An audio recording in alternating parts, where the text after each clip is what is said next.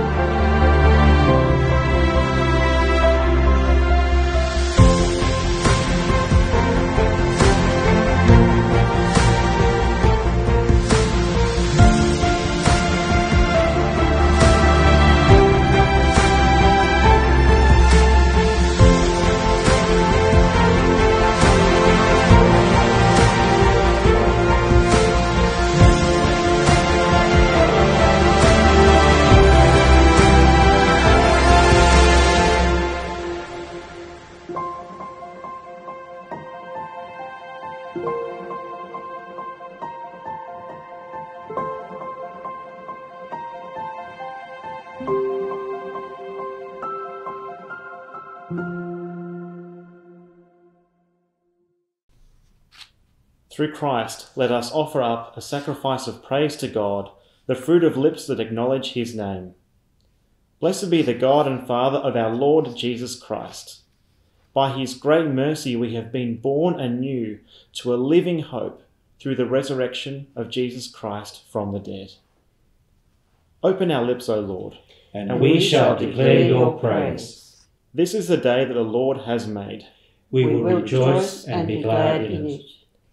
Friends in Christ, we have come together to meet with God and to take our part in the building up of his church.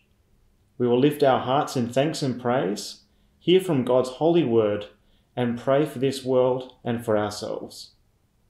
The Bible tells us to approach God confidently through our Lord Jesus Christ.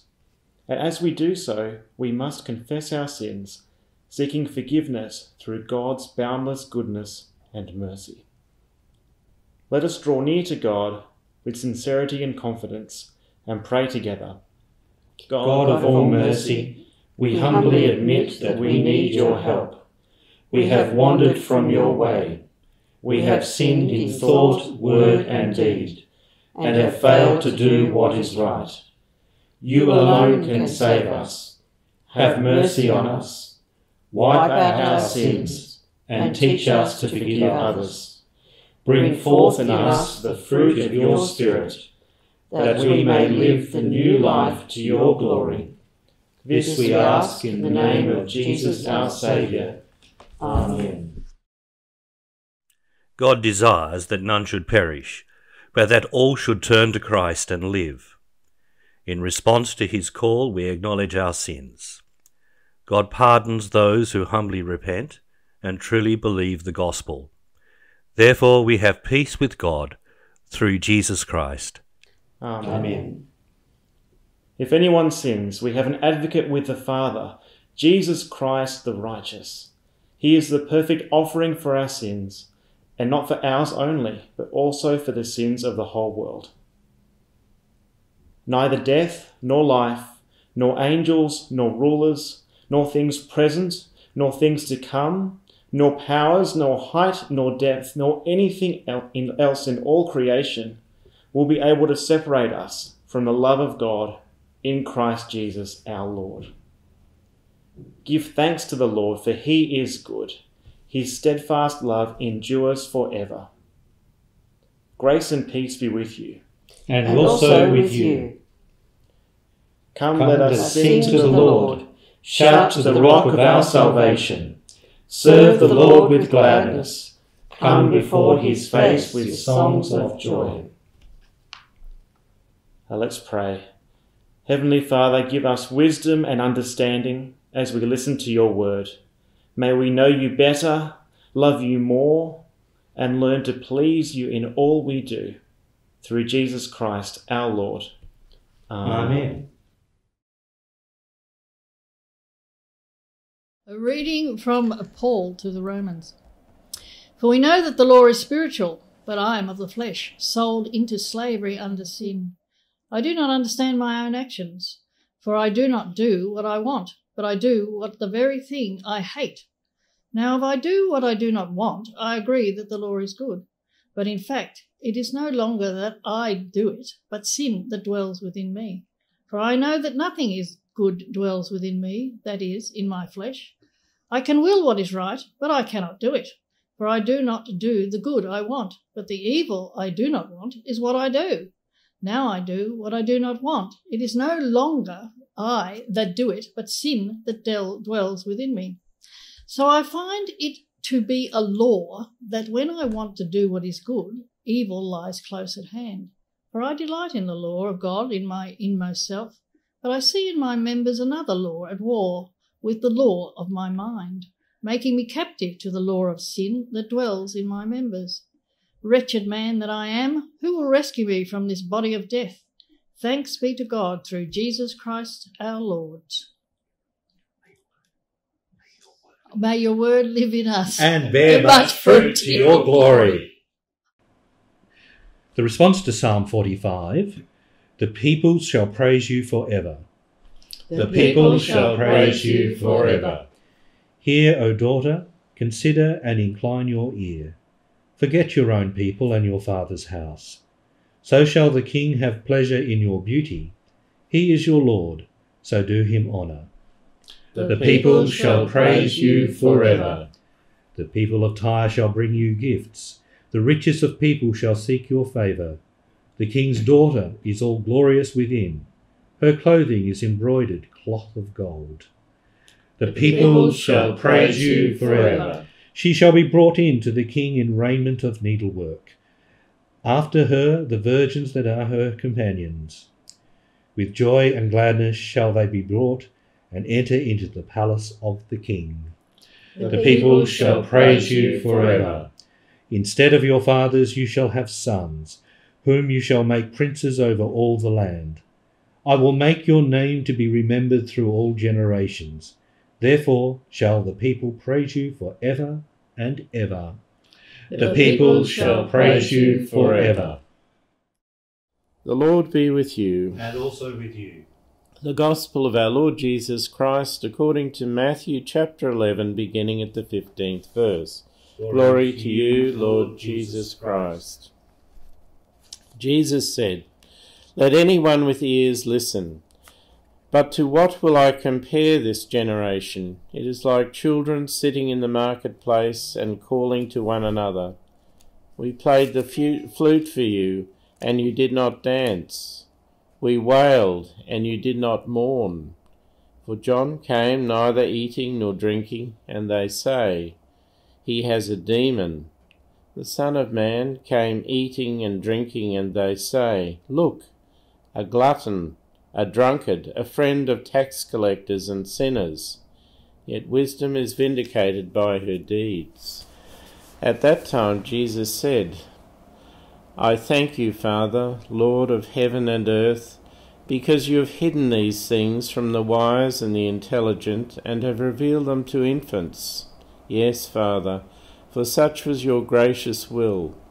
All things have been handed over to me by my Father, and no one knows the Son except the Father, and no one knows the Father except the Son, and anyone to whom the Son chooses to reveal him. Come to me, all you that are weary and are carrying heavy burdens, and I will give you rest. Take my yoke upon you and learn from me, for I am gentle and humble in heart, and you will find rest for your souls. For my yoke is easy and my burden is light." This is the gospel of the Lord. Praise to you, Lord Jesus Christ.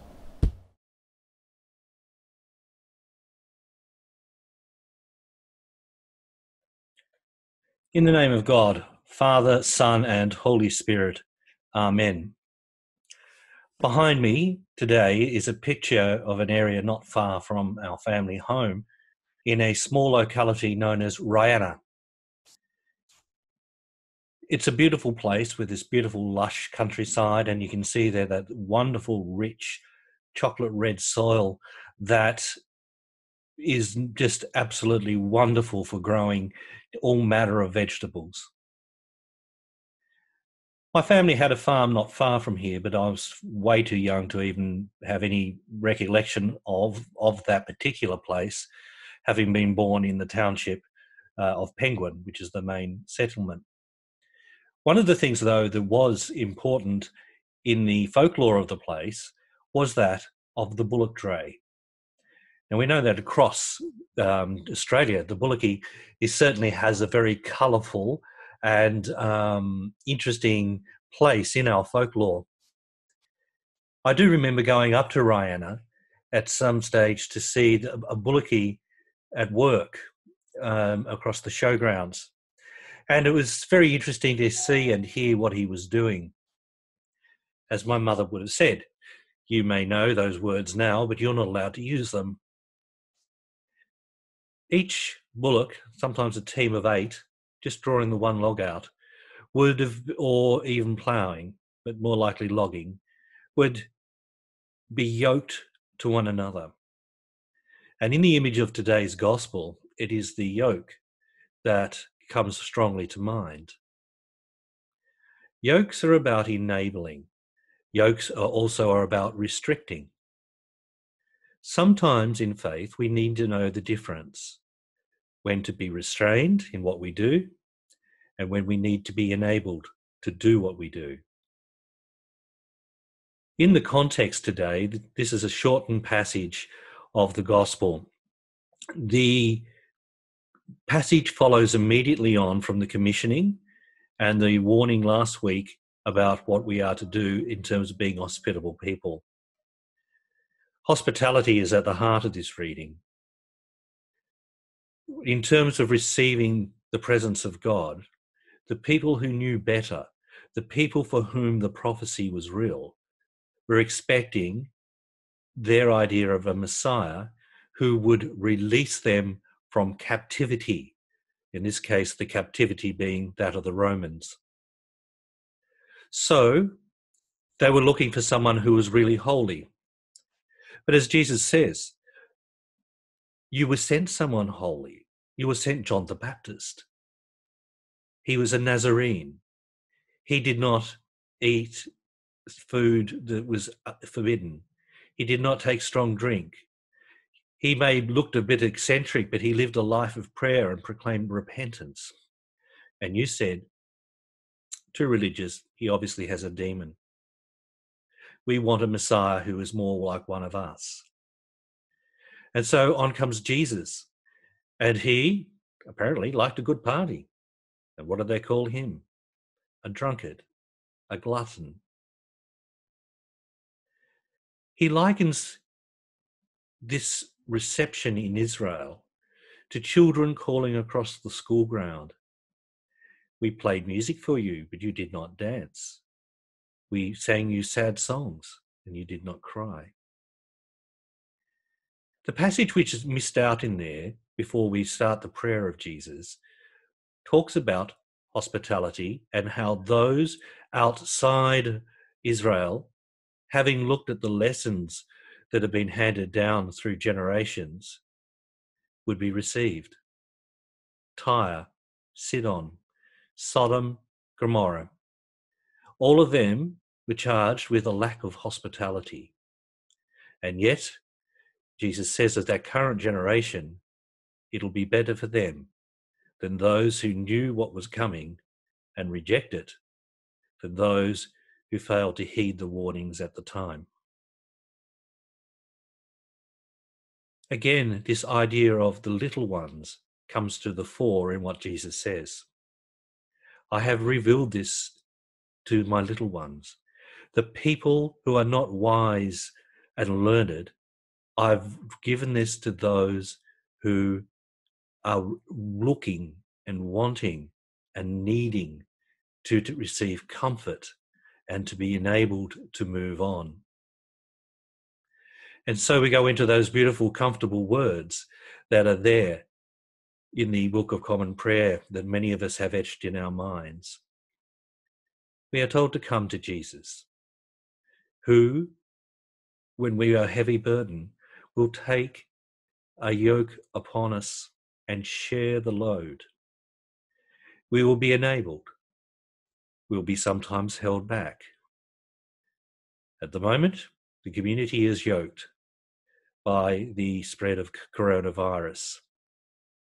And yet at the same time, we're also enabled to continue to offer hospitality, to reach out and to encourage one another. Certainly, the times are difficult, and the weather at the moment, with its grey and coldness, makes it very challenging.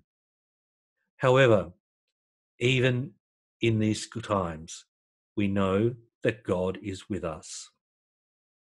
I'm going to share with you another picture from Brianna, just to partly reminding myself of what it was like to be there, but also just a reminder that sometimes even the most beautiful of pictures can be, for us at time, a little bit on the cold side. And there we go. Not far from where that photo was taken in Pine Road, and just a reminder that the weather can turn just as much easily in Tasmania as it can here in the Macedon Ranges. Take the words of Jesus to heart and mind.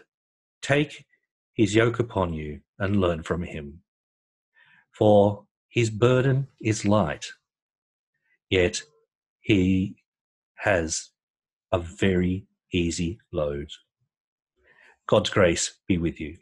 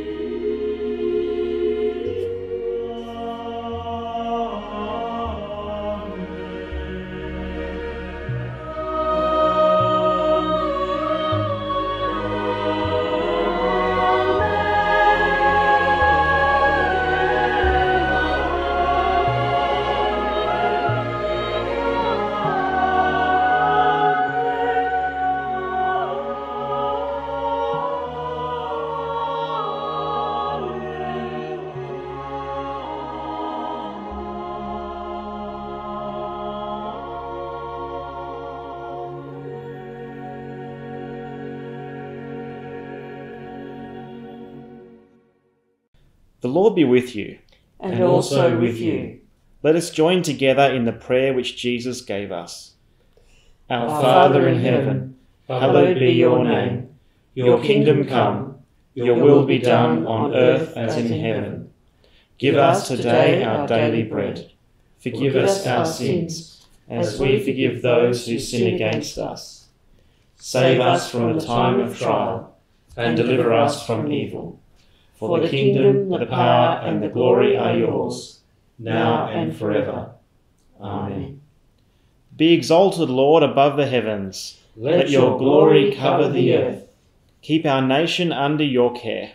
And guide us in justice and truth. Let your way be known on earth. Your saving power among all nations. Send out your light and your truth, that we may tell of your saving works. Have mercy on the poor and oppressed. Hear the cry of those in need. Hear our prayers, O Lord. For we put our trust in you. Christ, our teacher, gentle and humble of heart, give us an attentive ear for word and a mind ready to contemplate what we hear, so that we may discover the wisdom hidden from the wise and manifest it before this generation in all we say and do. So shall you be glorified with the Father and the Holy Spirit, now and always, for ever and ever. Amen. Let us pray for the world and for the Church. Gracious and merciful God, you have promised rest to the weary and relief to the heavy laden. Hear the prayers we bring for your people. We pray for those weighed down by the hardships of daily life, for those who live in poverty without adequate food or shelter, for those in places of war, civilians, soldiers, and refugees. Relieve their burdens, that all your people may live in dignity and peace. Gracious God, in your mercy, hear our prayer. We pray for those wearied by responsibility in your church, for those without the resources to fulfil their tasks, those whose dreams are shattered, whose visions others do not share. Renew their spirits, that they may find their strength in you. Gracious God, in your mercy, hear our prayer. We pray for those exhausted by overwork or the responsibility of care, for carers of young children, of the disabled and the infirm, for those unable to provide for their families or themselves. Lighten their loads that they may know your encouragement and support. Gracious God, in your mercy, hear our prayer. Pray for those burdened by guilt, self-doubt, anxiety, or despair. For those unable to leave behind the past. For those afraid of the present and without hope for the future. Lift these weights from them, that they may let go of their fears. Gracious God, in your mercy, hear our prayer. We pray for those worn down by pain, grief, or sense of uselessness. For those whom society does not value or want. For the lonely, the friendless, the sick, and the dying. We uphold in our prayers those whose names will be placed on our altars, particularly remembering this week Father Don, and also for the family of Phyllis Gillett and Bernie Crutchfield. Soothe their hurt and calm their distress, that they may find their peace in you. Gracious God, in your mercy, hear our prayer. we remember all those who have died in your love, especially those dear to us and those from this parish whose yearly memorial occurs at this time. We remember with love and gratitude the life of Lorraine Covington, deacon, Charles Hutchinson, father of Rosemary Homewood, and give thanks for the lives of Phyllis Gillett and Bernard Crutchfield. Rest eternal grant to them, Lord. Let light perpetual shine upon them. In life, teach us to follow the example of your Son, that we may learn to share each other's burdens. And in death, bring us into your presence, that our souls may find eternal rest in you. Gracious God, in your mercy, Hear our prayer. In a moment of quiet, we offer our own prayers of thanksgiving and petition.